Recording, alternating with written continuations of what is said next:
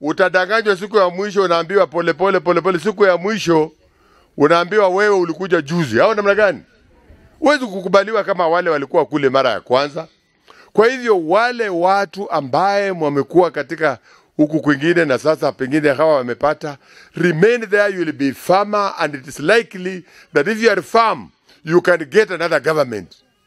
We have killed opposition, that's why we are having problems. Hata Ruto mwenyewe alikuwa deputy president na alianza kubehave kama opposition, ndio maana alikuja akawa popular. Because when you are in opposition, you are likely to become more popular, and your chances of coming back as a member of parliament are very high than when you go that side. Nimeona watu wanaruka. I'm telling you, you'll regret. You know, this country today, this constitution is very clear. You cannot be a minister when you are a member of parliament. Sasa unaruka kwenda huko upewe nini?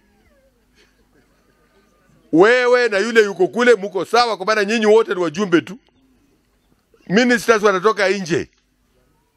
Kwa hivyo, be firm, sit where you are, keep the government on check, make sure there is no corruption, make sure there is no tribalism, and everybody will benefit. Mheshimiwa Gumo amesema sisi watu wa Trans Nzoia saa hii tuko kwa upinzani, lakini tunaenda kukaa ngumu kama Gumo.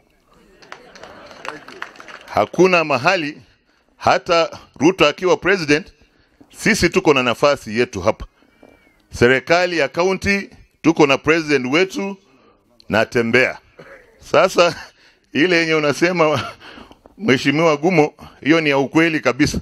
Wacha wale wenye wanatafuta pesa wakimbie kule, lakini kama umechaguliwa, wewe weka Kristo mbele. Hata kama ni Ruto ako na pesa aina gani, yeye amesema kwamba ni Mungu amemsaidia. Hata sisi tukiwa upinzani tunaamini Mungu atatusaidia, na siku moja tutakuja sisi kama Waluya kupata president wetu. Serikali, watu wanakaanga kwa serikali, watu hapana kaa kwa opposition. Lakini sisi Wajaluo tumezoea kukaa kwa opposition. Kwa hivyo hata kama imekuja opposition, we are not worried. We shall remain there until we shall be in the government one day.